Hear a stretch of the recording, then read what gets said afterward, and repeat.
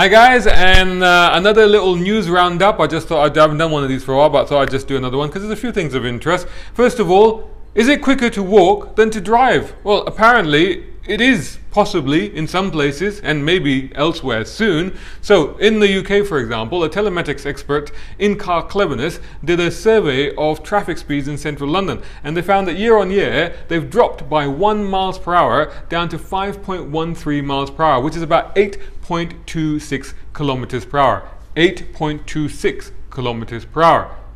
You know the fastest speeds that race walkers, so-called race walkers, do? They do more than 14 kilometers per hour. Oh my God, that's like 4 kilometers per hour more than the average speed of traffic in London right now. Okay, we're not all race walkers. So the average speed of a human being, for example, that most of us can normally walk is about 5 kilometers per hour. That's what, just only 3 off the actual speed of the car. So considering that traffic is going up by, what is it, 1.7% a year, and speed is dropping by 1 mile per hour per year, or 1.6 kilometers per hour per year, well, how long do you think it's going to be before actually we are going to be walking faster than cars? And the funny thing is, that, oh man, must have been what, 25 years ago, maybe more? No, actually probably more than that, 30 years ago I think. I used to walk to college in London, and I could take the bus, and what I had realized was that the bus would take me longer over the 20-minute journey than it took me to walk, even walking uphill. So I tended to just walk, and I could actually see the bus and actually walk faster than it. So imagine what it's going to be like now. So what else have we got? Flood damaged cars, watch out for those. So we've all seen the terrible images of the tragedy that's happened over in Houston in America with Hurricane Harvey, the utter devastation that's happened there. Also, you know, people have lost their homes and properties. They've also lost their cars. It's estimated that 400,000 vehicles have been ruined in these floods. And now the insurance assessors are starting to gather these cars and go through them and decide what they're going to do and stuff like that. It's very likely that most of these cars are going to be written off. So what happens to them?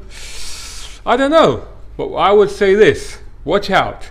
And when you hear of one-owner cars being imported from America, well looked after and stuff like that, here in local used car markets, I would say word to the wise, just be careful. Just have a think about that very carefully and wonder where those cars have come from and why they've suddenly come here. There may well be an influx of supposedly good quality used American cars very soon in our market. Buyer beware. What else we got? New Mercedes S-Class. Well, it's not new Mercedes S-Class. New Mercedes S-Class has been around since 2013. So they've done a few updates, midlife updates. It's probably now going to take it to, I would say, 2019, 2020 before the next one will come out.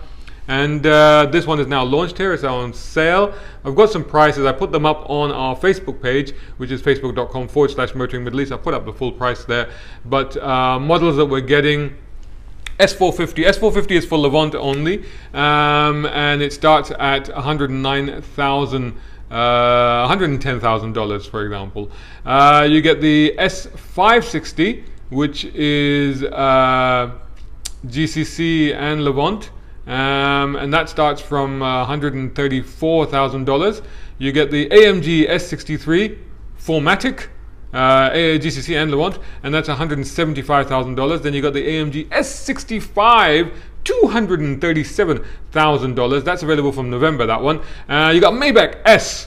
That's the 560, Levant only. No prices for that one yet. We, in the rest of the region, GCC region, will get the Maybach S650, and that is from $209,000, and that's available from November.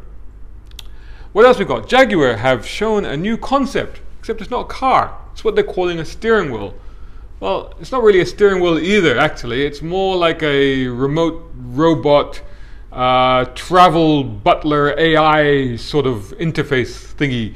Basically what it does, it'll sit in your home somewhere and it organizes all your transport needs. It ties it up with your Jaguar if you own one, or if you don't own one, then one of the fleet ones.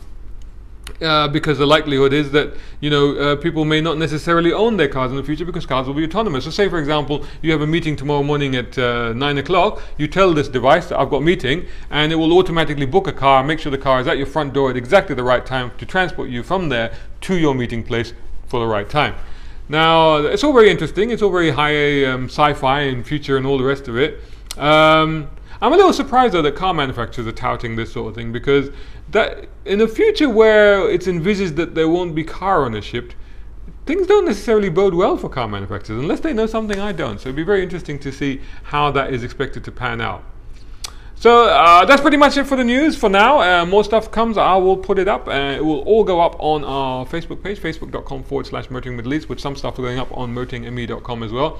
Other stuff that's going on, stand by on Thursday, the final of the 3 videos that we produced for Al Futtaim Automall pre-owned car complex here in Dubai Festival City. So the first one you saw me choosing a car, the second one you saw us going behind the scenes to check a car, and the third one we will see if we actually purchase the car. It's a Lotus Evora, manual, green, down at Dubai Festival City. And now this video will come out 8 o'clock in the evening on Thursday, and it coincides, which I think they're having a special event at the Dubai Festival City showroom, so go down there and check that out as well. Meanwhile, the car I'm testing this week is a Suzuki Baleno. Not a new car, it's been around since 2015, but I've been keen to give it a go because, you know, it's a really high value proposition in the market and perhaps often overlooked. So I wanted to see what it's like. It's built in India, you know, and it's a bit more spacious than your average Super Mini. But the keen thing about this car is the pricing.